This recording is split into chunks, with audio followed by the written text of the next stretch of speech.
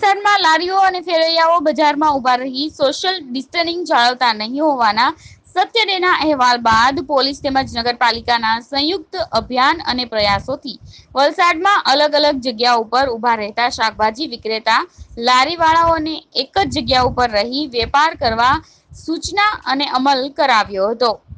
વલસાડના તિથલ રોડ ઉપર આવેલ પ્લાઝાની સામે આવેલ પૂજા અભિષેકની બાજુના મેદાન તેમજ તિથલ રોડ પર આવેલ ગવર્મેન્ટ કોલોનીની સામેનું મેદાન ફેરૈયાઓને હંગામી ધોરણે ફાળવી દેવામાં આવ્યું છે, જેથી ગરીબ લારીવાળાઓ પણ વેપાર કરી શકે અને ગ્રાહકોને પણ સગવડતા મળી રહે, ભીડ પણ ના થાય તેના માટે 1 મીટરના અંતરે માર્ક કરી કોરોનાના ડિસ્ટન્સિંગના નિયમો જળવાય તે રીતે વ્યવસ્થા કરવામાં આવી છે।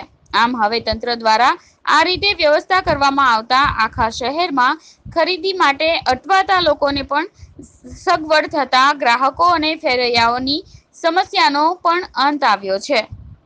સત્યડે.com વલસાડ।